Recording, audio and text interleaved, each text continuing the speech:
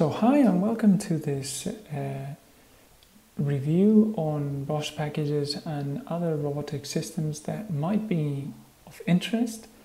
In this case, we're going to talk about this MCL 3DL.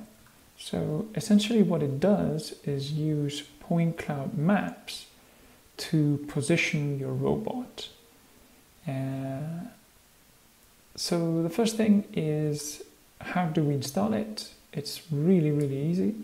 You just have to execute this command with your ROS version. So in my case, I have melodic, so I would have to do melodic here.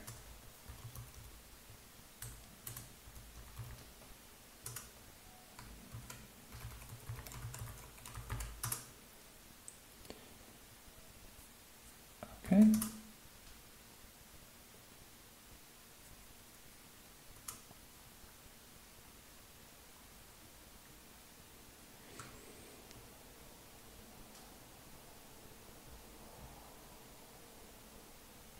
Okay, so once we have it, then what we can do is execute a demo using ROSBags. So you have to download the ROSBag, whatever you want, and then execute it. So in my case, I have my notes here and I execute it like this. So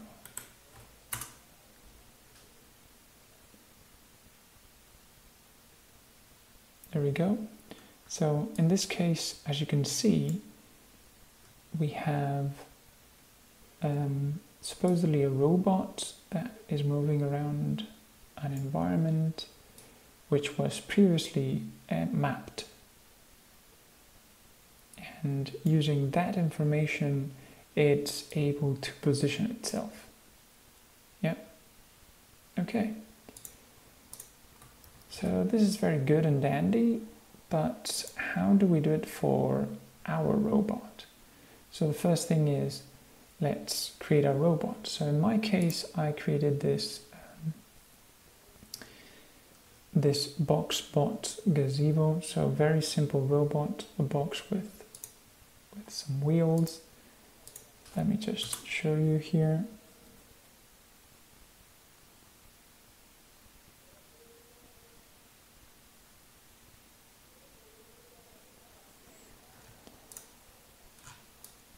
There we go. So I positioned my robot, which is basically a box with wheels, and it has a laser, and it also has a point cloud. So if we have a look at it,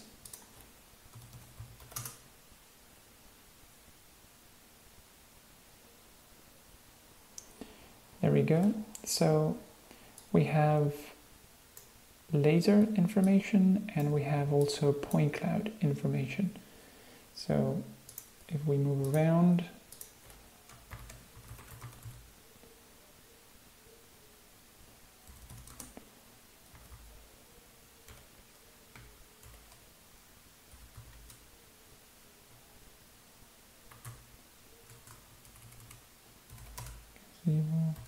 key, there we go.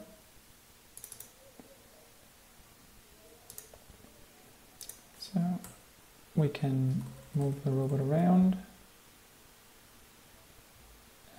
We can see that we have point cloud information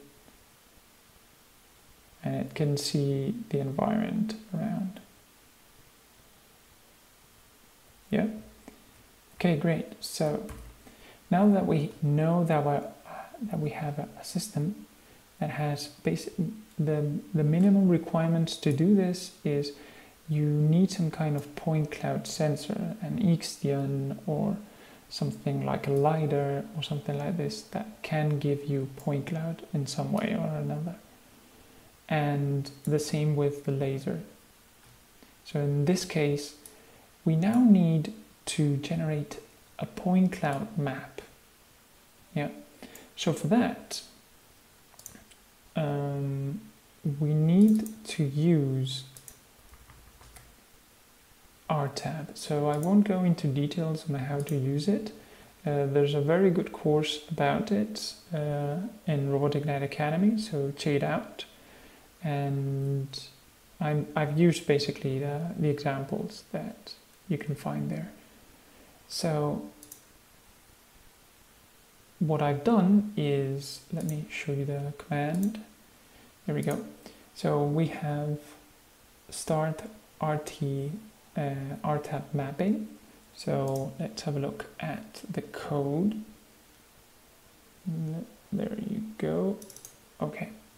So with RTAB, basically what I needed is define a place where to put the database generated, that this is used afterwards for navigation only using cameras in that sense, or also to export the point cloud, which is the thing that we need.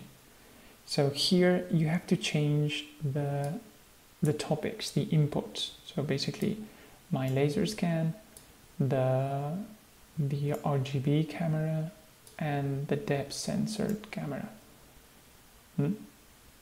This you can leave it as it is, no problem there, and that's it. So once we have it, then let's launch it.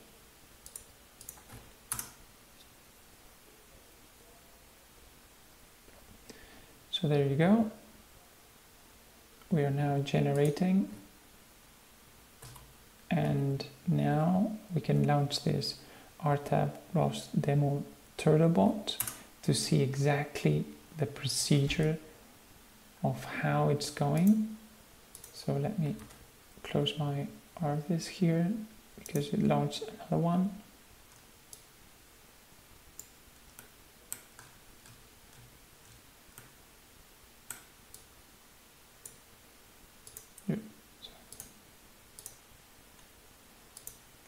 Just close it again, just in case.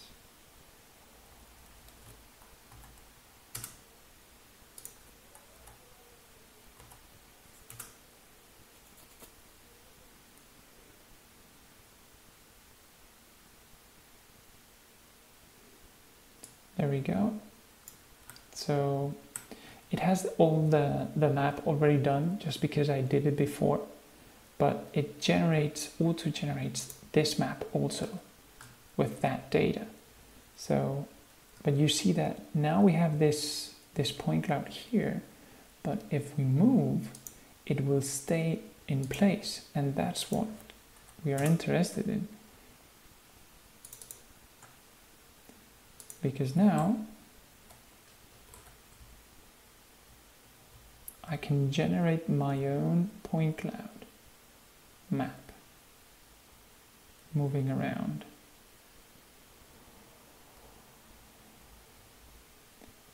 There we go.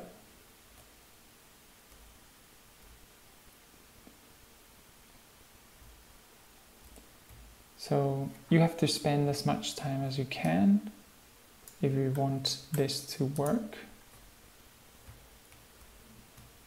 The better the map, the better the navigation will be afterwards.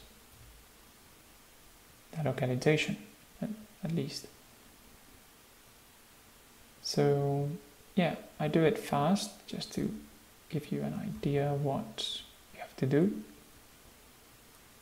Okay, once we have it, then what we have to do is we go here and we close it. This will save the database information, and now we can open the RTAB manager, which is around here.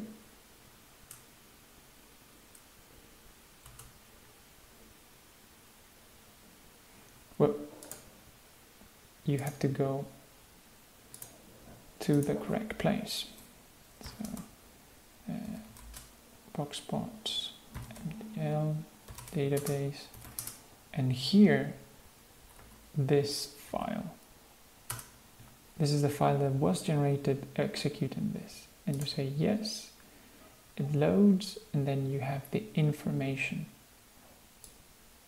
of all the different places that you've been there. Okay, so there's an option here which is export 3D map, and here you just select save, and it will convert all the point cloud information into a file, which is a PLY file or a PCD file. In our case, we can save it like this or PCD, it doesn't matter. I have it already saved there. So I will do it, and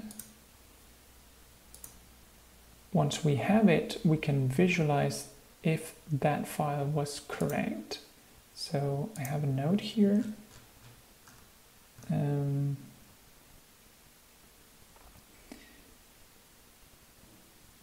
You can use PCL viewer to do this. So let's have a look.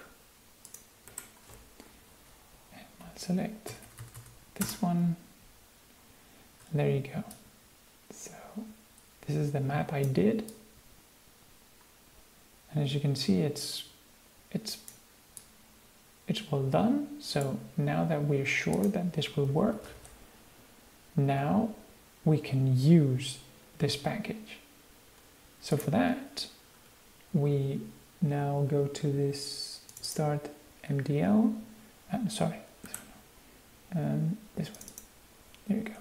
This is a cleaned version and simplified version of the test that it's given in the examples.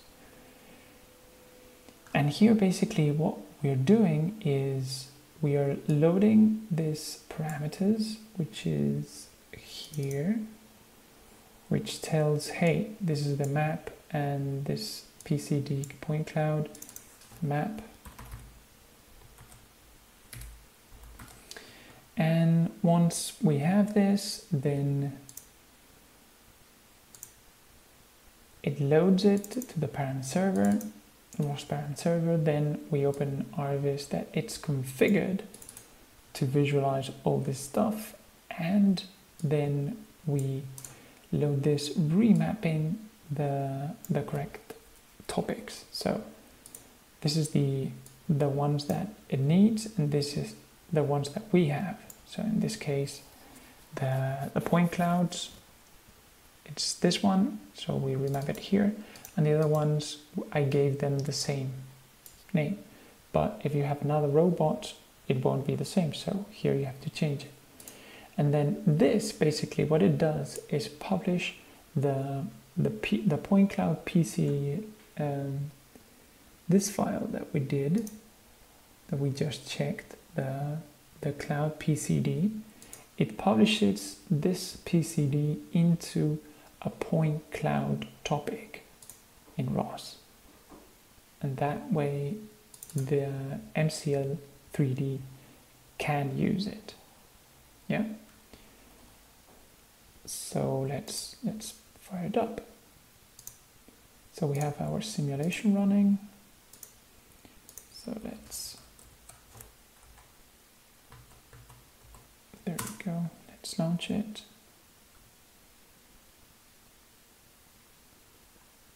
And there we go. So as you can see, the localization, it's not very good.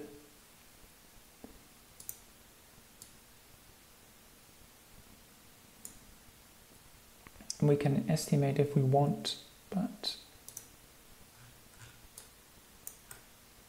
as you can see, we have it there.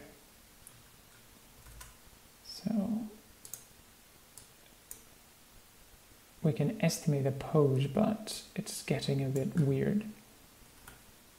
So let's try it again, like that.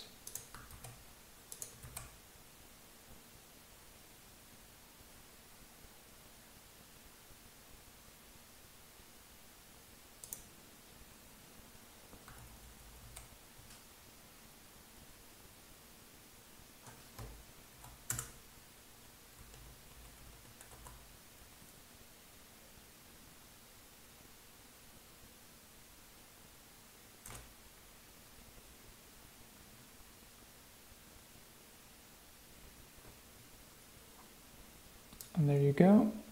So it's telling us that it's here, but basically it's not there. It's around here. So as you can see, it needs some work, but it's positioning my robot based on what it's seeing. So I would say that it's quite a good package. The only thing is that RTAB gives this functionality out of the box, so you can do navigation with RTAB. So I don't really know the applications of using this. So leave it in the comments if you see a potential use or an advantage of using this package in front of RTAB navigation, for example. And yeah, that's quite it. So please subscribe if you like the video and give us a thumbs up. Until then, keep building.